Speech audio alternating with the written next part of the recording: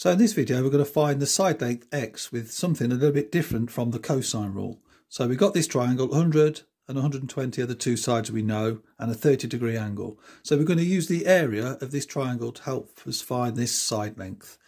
So the area equals 1/2 times A times B times sine of C. So we'll call this angle C.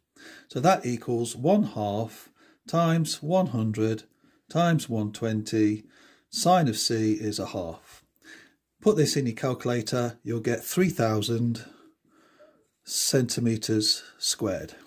So now what we can do to find side length x, we do x squared equals a squared plus b squared minus 4 times the area times the cotangent of this angle here, which we'll call C. So therefore x squared equals 100 squared plus 120 squared minus 4 times 3,000 times the cotangent of 30.